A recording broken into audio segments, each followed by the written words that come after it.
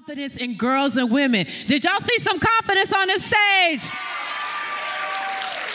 Awesome, awesome.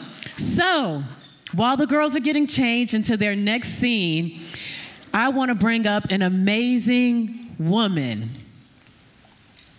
She is the first female swimmer to represent Haiti in the Olympics.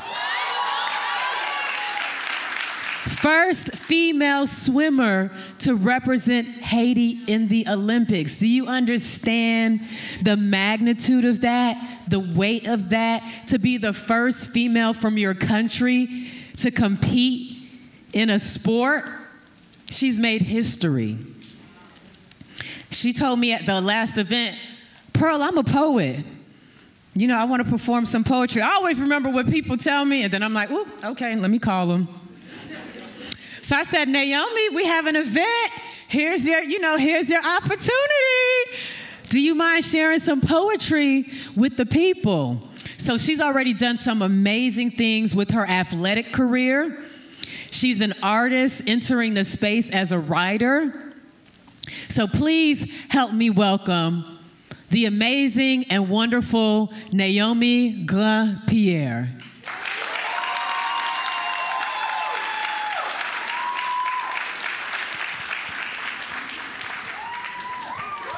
Thank you, thank you. I'm gonna come to the podium if that's okay.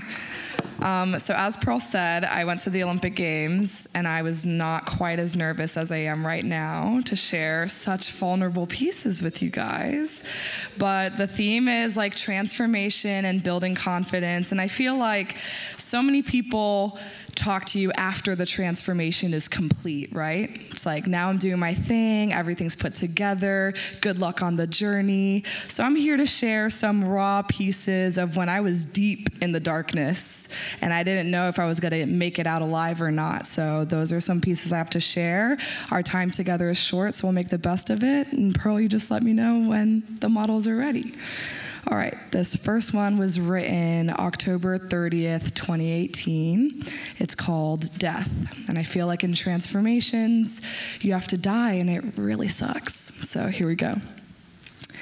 In loving memory of the flower, which was a rose, but is now a pile of withered petals floating in the dust. In loving memory of the plant which died and lived and died a second death better than the one when I had left.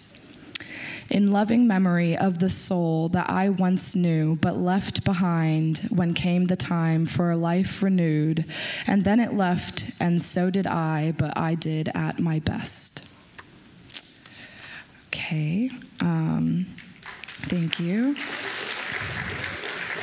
This one, it was a really difficult day, and I put these two poems together. They were written on two separate days, but this first one is called In the Darkest of Times, the Small Things Save. In numbing agony, I consumed, death surrounded she.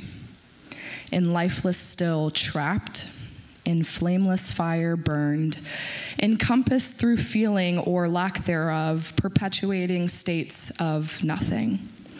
A search for healing in the dark, for life once more, no more. To befriend a butterfly, slowly, carefully I crept, playful, cautiously you left. Daintily again I try, delicate again you glide, away but yet never too far. You fluttered close as I approached, my finger to your wing, flirting outcomes, life or death, to crush or to caress. Established certainty of simplest tongue in language neither understood. Choreographed mimicry synchronized, our separate movements harmonized. Matrimony of intelligence when worlds of yours and mind collide. Until all but suddenly you left, slowly, quietly, I wept, for in a moment, brief but true, I glimpsed the wisdom of a butterfly.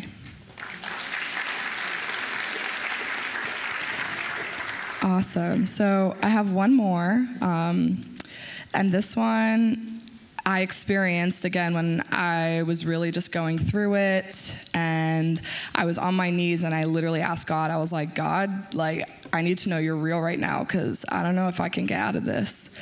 And so I felt this experience, and so I would love it if you guys just closed your eyes and experience this with me.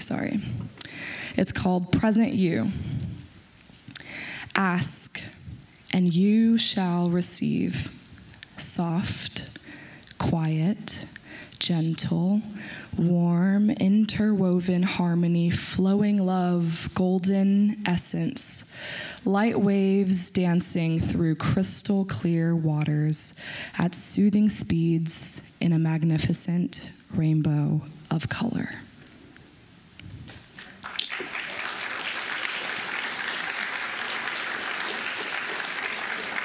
Cool. Well, thank you so much for hearing me out, and best of luck on you guys' transformations. You're going through a transformation yourself, sis, right? Going into writer creativity. So tell us about going from athleticism, right? Because we're talking about transformation. I was a corporate warrior, right? And I left and became an entrepreneur. So tell us about this new chapter in your life, Naomi. Yeah, so similarly to Pearl, I quit my corporate job at the beginning of the year. My mom was very upset. Shout out, Mom, she's here. Where is she? Where is Mom? Where's Mom is in the Stand audience up, somewhere. Mom. Hey, Mom!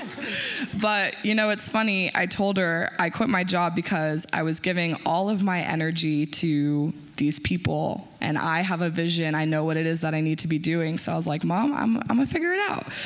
And I was able to create a situation for myself where I was working half the hours, but making double the income as a bartender at a steakhouse. And I had spent a year and a half training for that transformation.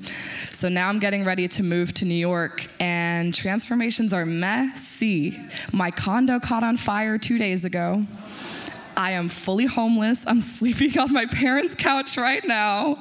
I woke up this morning, my lungs are hurting because the smoke was insane. Everyone's okay. My valuables are okay. But God was like, oh, we doing this, but it's not going to be the way you thought it's going to go. I said, okay, humble me right quick. So yeah, I just want everyone to know that, like, all the stars, all the icons, all your role models that you look up to, like, they're all human too.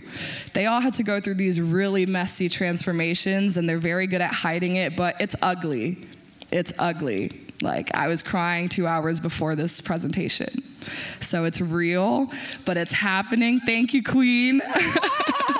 I'm moving to New York. I'm following God's will, and I'm very excited. And Pearl, thank you for having me. You're such an inspiration. Yes, thank you. And look, Naomi is a queen, right? If she was able to go as deep as she did to get to where she is now, this is just another level. You got this, girl. You got this. I want to be on stage. I want to be somewhere where you get your award. What's the Writer's Award? No, we're getting the Oscar for the film that we're writing right now, right? Yes, that's correct. Fatu, not to shout you out, but I wanted to connect you all too. Yes, because she's going to be in New York and she needs, you know. Okay. Awesome. Okay.